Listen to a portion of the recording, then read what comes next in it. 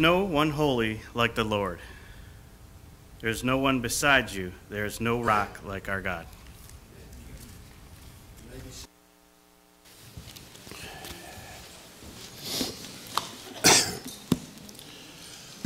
Well, good morning and welcome, especially to our guests. We have a number of guests with us today. We're always privileged to have guests, and we thank you. You've honored us by being here, and we want to show you our appreciation and get to know you better.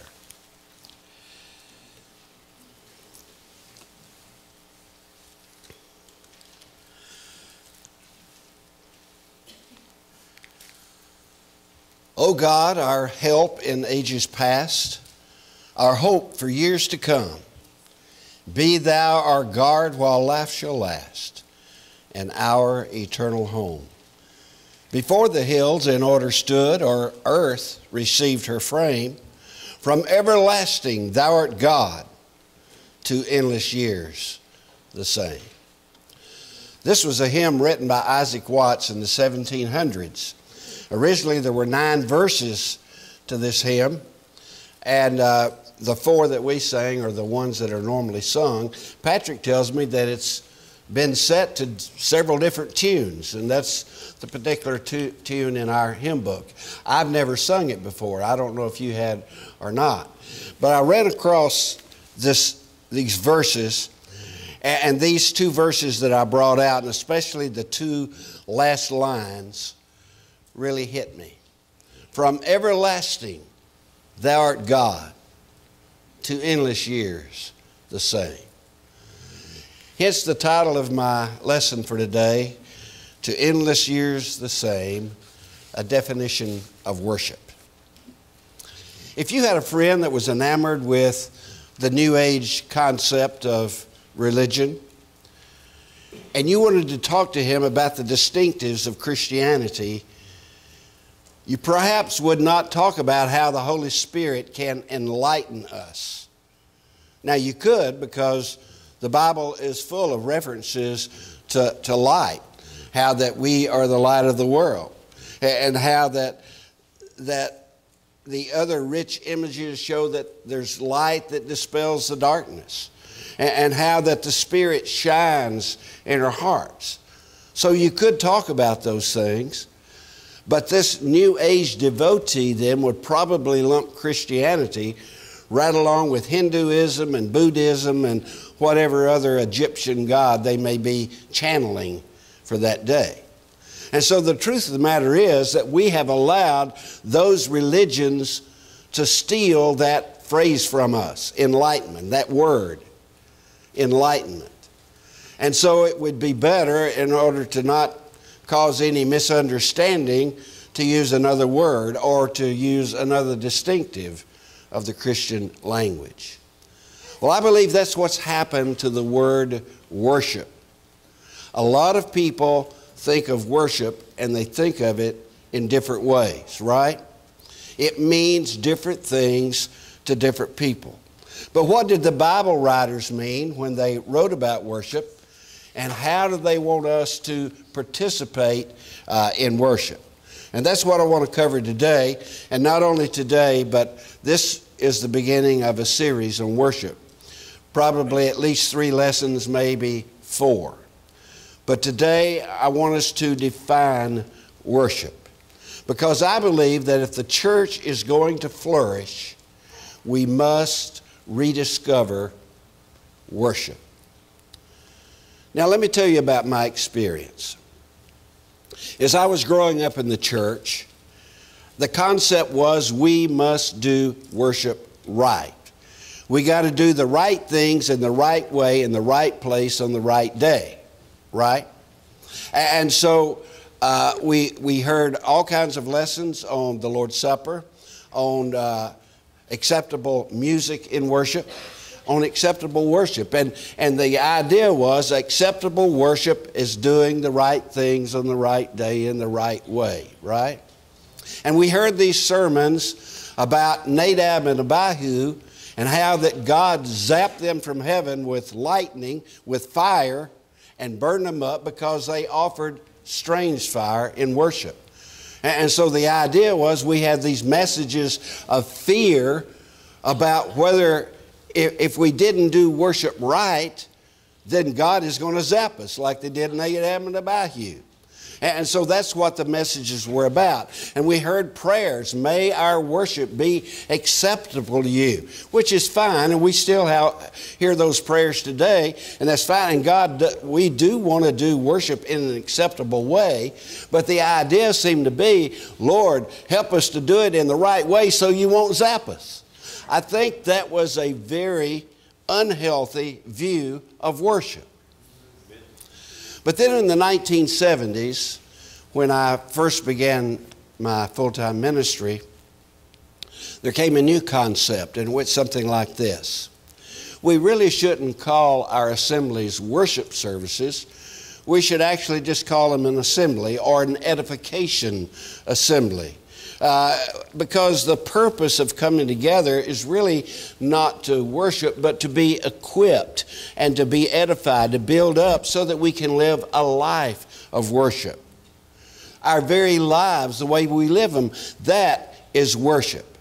And so it encompasses, worship is a way of life. It encompasses everything, including the assembly on Sunday, but it encompasses our whole life. And the second phase of that was we must redefine worship in such a way, as a way that the life of God is lived out every day, and God is a change agent through the way we live our Christian life.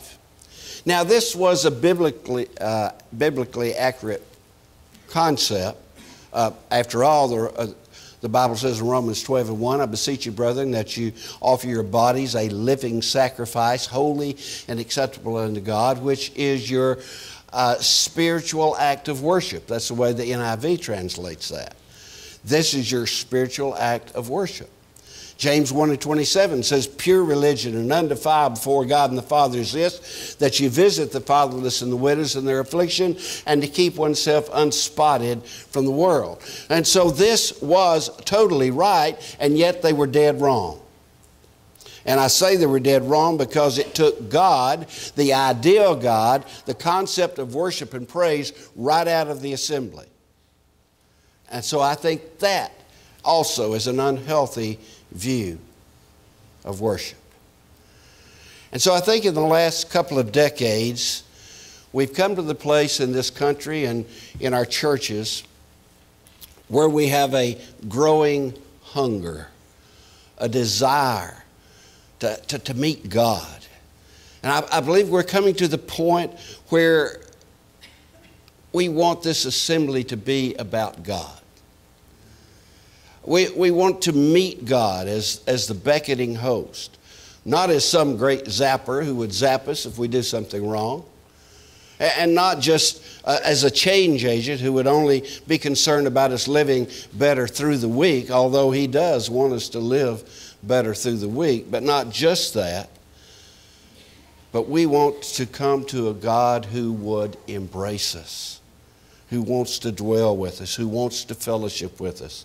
And we want to honor Him because of His majestic nature, because of who He is, because of His power, and because of His love. We want it to be man and woman and God together in true worship.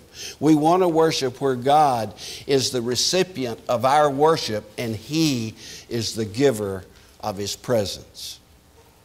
And we've talked about before how that's all God has ever wanted, is to be with His people, to live with them. He started out that way in the Garden of Eden, and mankind messed it all up. He came down then in the Mosaic age, in the temple, and the people messed that up. So then He came down as Jesus to dwell among us, and we killed Him. But He set that up as a way so that eventually we all can just walk with God in the peace of a new garden that He is setting up and established for us. So what about worship? What is it really all about? Well, let's look at some Greek words. The words that during the Bible times and before, I guess, that the Greeks used for worship of their gods, their many gods, was the word sebamai. Sebamai had the physical sense of shrinking back in awe or fear. It had come to mean both an attitude of reverence, but also acts of devotion for this God that they feared or were in awe of. Now, the Jews hardly ever used this word. It was interesting that, the Old Testament was written first in Hebrew and Aramaic. And then it was translated into Greek, into the Bible, called the Septuagint. And the Septuagint was the Bible probably that Jesus used. It was there in the days of New Testament times. The Septuagint, written in Greek, if you look in the book of Job, where the devil pointed to Job's righteousness, or when God pointed to Job's righteousness, the devil said, "Does Job fear God for nothing?" And the Greek word that's translated fear there in English is sebamai. So what Satan is implying here is that Job was just paying his dues. He was only worshiping God because of the way God was taking care of him. In other words, he was worshiping God so that God would be good to him and not mean to him. Right? Sebamai. And so all of his religious devotion was merely an insurance premium to pay for God's goodwill. That was the implication of Satan. In Isaiah 29:13, Hannah wanted a son, and she prays to God. And she says wait a minute, I'm getting ahead of myself. That's in 1 Samuel. Right now I'm in Isaiah. In Isaiah 29:13, the Lord says, "These people draw near to me with their mouth, and they honor me with their lips, but their hearts are far from me. They are worshiping me by the rules of men." Now that's an important passage, because Jesus then paraphrases that, quotes it in Matthew chapter 15 when he said, "These people honor me with their lips, but their hearts are far from me." And so what Jesus is implying is that whatever worship they had, it was empty, it was vain, it was pointless, it was insincere. And that is the kind of worship that sebamai worship is. It's empty, it's vain, it's pointless, it's insincere. It's only to find out whether or not God is going to treat us good or not. But a new word was formed, a new Greek word. It was eusebia, and it means good worship. It had to do with doing your duty out of polite respect. A Eusebius person was devout. He was properly religious. Out of respect for his gods, he lived well, he cared for his family, he observed the proper rituals, he had the positive mental outlook, and was an outstanding member of his community. Does that sound familiar? That's what a lot of people think today. Well, I'm a good person. I don't rob, steal, or lie. I don't step out on my mate. I treat other people well. I'm involved in the community. I'm a good person. I must be a Christian. I must be going to heaven, right? That's a Eusebius person. When Paul was addressing the God-fearing Athenians on Mars Hill, he alluded to a form of the word sebamai in some of his speech, but then he said, "But this God that you worship unknowingly is the one that I want to talk to you about." And the word that he used there for worship was eusebia. The one that you show some devotion for. Paul, he's saying, out of polite respect, you have done your duty to this God, even though you didn't know who he was. And so he's saying, you've done that, but I want to talk to you about who he really is. Now, the word that the New Testament writers used was proskuneo. This means a kneeling in front of, a leaning forward to kiss. It's a posture of humility. It's the posture of a servant. Vines, in his New Testament word study, says that proskuneo means observing an act of homage. And so a Sebamite person says, God, you scare me to death, therefore I'm going to do just what I need to do so that you'll treat me good and not treat me bad. The Eusebia person says, yes, God, you have arranged things very nicely, and I understand that if I do things the proper way, and I do good things, that good things will result. So with all my dignity intact, I'm going to live wisely in this wonderful world that you have set up. The proskuneo person says, God, you are great. You are majestic, you are wonderful, you are awesome, you're much greater than I am. And so out of humility, I don't shrink back from you because I trust you. And I don't run away from you because I want to be yours. And so I offer myself as a servant, humbly trusting in your grace and your mercy. Friends, that is biblical worship. Less of a shrinking back in fear and more of a bowing down in humility. Not some sort of payment to God to get Him to do something nice for us, but a humble honoring of a supreme and holy and majestic God, the creator of the world, the one who loves us more than we can even love ourselves. That is biblical worship. Now, when I talk about biblical worship, I'm talking about worship from both the Old Testament and the New Testament. If we just depend on the New Testament, I think we'll get an impoverished view of what worship is all about, because the Bible of the New Testament church was the Old Testament, right? And so a discussion of worship just from the New Testament really deals primarily with correctives concerning things that they had gone wrong in their church family and in their church assemblies.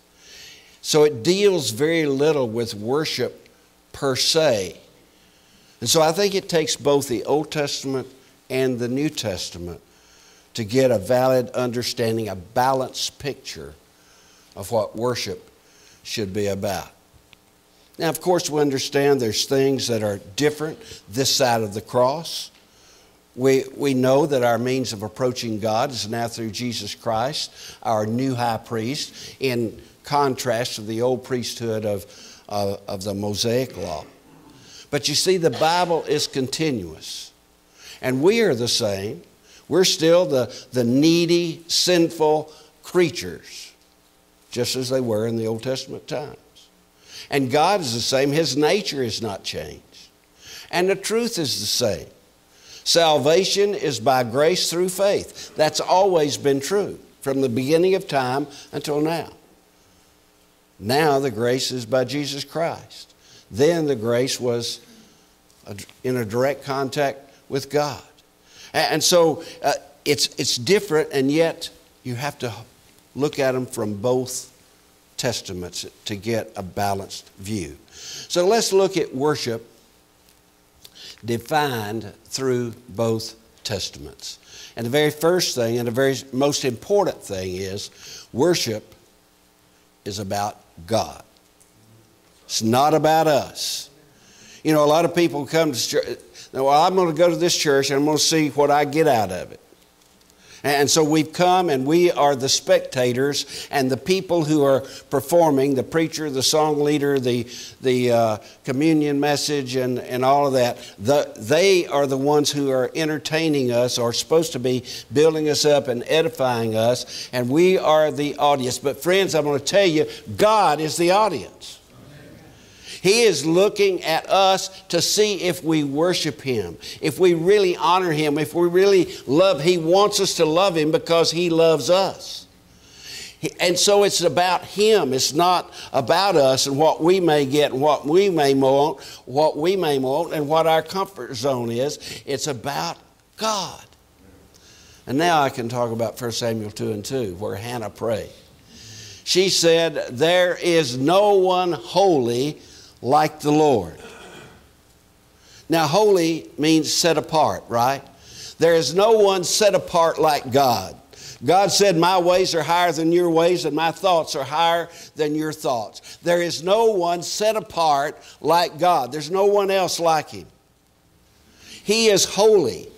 And that's what this worship service is about Him. It's not about us. And so we have to understand who God is and understand who we are in contrast to Him. Weak, sinful, needy, flawed individuals. Friends, we are all flawed. We all have our problems. So worship is fundamentally praise of a majestic God. It's our response to God for who He is and what He's done. In the Old Testament, you read words like Hallel and Gada. Hallel means praise. Gada means thank or bless. And so Hallel Yahweh, that's praise God. We get our word hallelujah. Hallel Yahweh, praise God. And so we praise God. That's what worship is about. God is holy, and His holiness elicits worship. In Isaiah chapter 6, when Isaiah gets his call to preach, to be a prophet, Isaiah sees a vision of God high and lifted up, and His train fills the temple. And around Him fly seraphims. They each have 6 wings. With 2 they cover their face, with 2 they cover their feet, and with 2 they fly. And they sing and they shout, "Holy, holy, holy is the Lord Almighty. The whole earth is full of His glory." And then the temple posts and the throne itself tremble from the power of God. Friends, that is worship. That's what worship is about. God is in our midst, but He is the audience. And we, like the created beings that are in heaven now, are flying around Him or gathering around Him to praise. You know, the fact that God is in our midst is so amazing when you think about and consider who we are in contrast to Him. Isaiah felt that when he saw God high and lifted up, when he saw the seraphim flying around and singing, "Holy, holy, holy." When he saw the trembling of the whole throne room and the smoke filled the throne room. What did Isaiah say? "Oh, woe is me. I am ruined. I'm a man of unclean lips. I live in the land of people of unclean lips, and I have seen the King, the God of heaven. I am ruined." That is worship. When we come before a holy and majestic God and we know that we are ruined without Him. That is worship. Worship is about God. But number 2, worship is about deliverance. This is a major theme in the Old Testament and the New Testament. Several times you can read the phrase, "Praise His name, for we are delivered from whatever distress it was." Thank God or praise God, give thanks to God, for He has delivered us from whatever the distress was. Now, the major thing that He delivered the Old Testament people from was Egyptian bondage with the leadership of Moses. And the commemorative meal for that, the remembrance for that, was the Passover. Now, the deliverance in the New Testament is our deliverance from sin, from the penalty of sin, from the guilt of sin. We're delivered by the blood of Christ. And the commemorative meal for that, the thing by which we remember it, is the Lord's Supper. And so worship is about deliverance. We are here to say, God, thank you for delivering us from the guilt and the penalty of sin. Worship is a gratitude for what God has done for us. But then worship is usually set in the assembly. And I understand that individual Christians are private worshipers, but if you read the Old Testament and the New Testament, the central worship was when the people all gathered into an assembly. This is the centerpiece of worship and praise in the Bible. It's when we assemble together. Worship includes both human expression and human experience. By expression, we mean what we say to God or what we say about God. And by experience, we mean what we feel because of the presence and the power of God. We express thanksgiving and praise and adoration, and we feel exuberance and gratitude and joy and awe and penitence and wonder and love. All of those things are part of a worship experience. But then worship is contemporary. Now we have been afraid of that word now for several years, contemporary, because some churches have changed to what they call a contemporary worship. Some churches have two worships. They have a contemporary worship and they have a traditional worship. But we need not be afraid of this word contemporary, because contemporary just means current or belonging to the same period. Worship is a human response to the majesty of God, right? And so by a contemporary worship, we mean a response that we make to God in the language and the forms appropriate to the time and the place. Okay, think about that.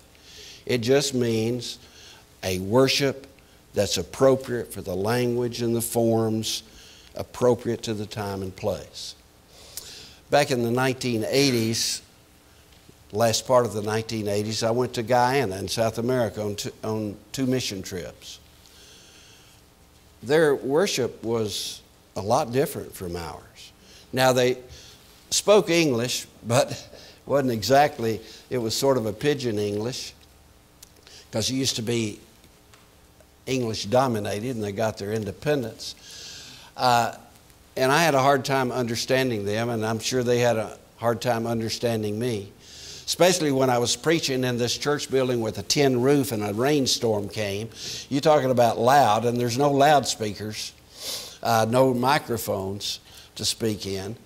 But anyway, I'm getting off the point there. I just remembered that screaming out my message with that rain coming down on that tin roof. But the thing was, it was different, but it was not wrong. It was contemporary. It was appropriate to the language and the forms of that time and that place. I've been to Nicaragua several times on mission trips. They speak Spanish. I don't understand but just a few words of that. But the worship that they have, the Lord's Supper, the way they do that, the singing, everything, it's different. But it's not wrong. It's contemporary. It's appropriate to the time and the place.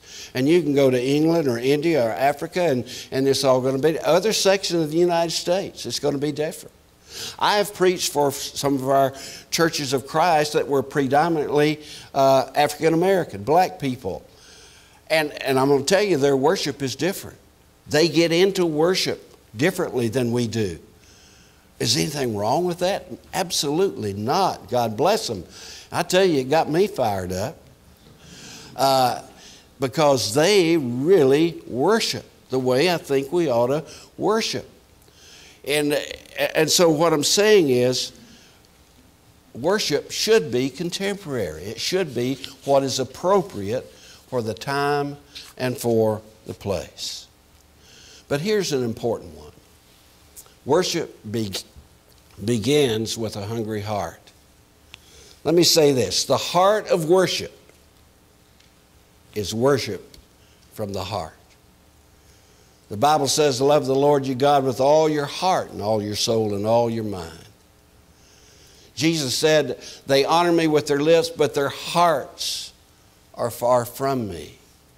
Jesus told the woman at the well, God is spirit, and they that worship him must worship him in spirit and truth. And all these verses just means that worship from the heart is not about some external happening, some external hocus pocus conducted at the right place and the right time with the right people. No, it's worship from the heart. It's one individual and a group of individuals connecting with a holy and majestic God. Our response to him for his goodness, for his power, for his love.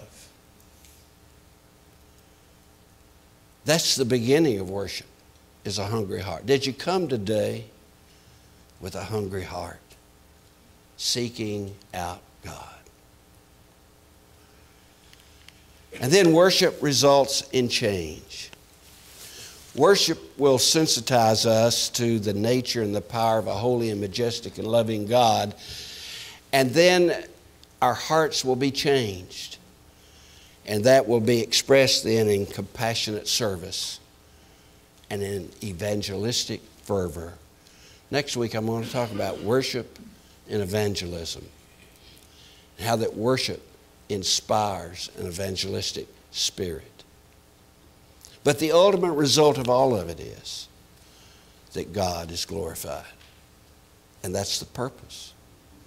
God is glorified. So let's summarize. We said the reason we worship is God. The expression of our worship is in word and praise. The experience of our worship includes feelings of awe and sorrow and joy and penitence and jubilation. There's feeling involved in it. Sometimes I look out at an audience, not so much here at Mandarin, but I have been in some where I look out and looks like the people have been born on the dark side of the moon, weaned on a dill pickle. You know, they've got such a sour look. We ought to be having feelings of exuberance and joy and peace and love, all of the things that this God will engender in us. We ought to be showing it. If you're happy, let your face know it, you know. And the results of our worship are that God is exalted, we are changed, and ministry is generated. Did you come to worship today with a hungry heart? Are you looking for a God who loves you? Are you looking for a Jesus who has sacrificed his very life for you? Then they're all available, and they want you to come. And we ask you to come while we stand and sing together. I will call upon the Lord.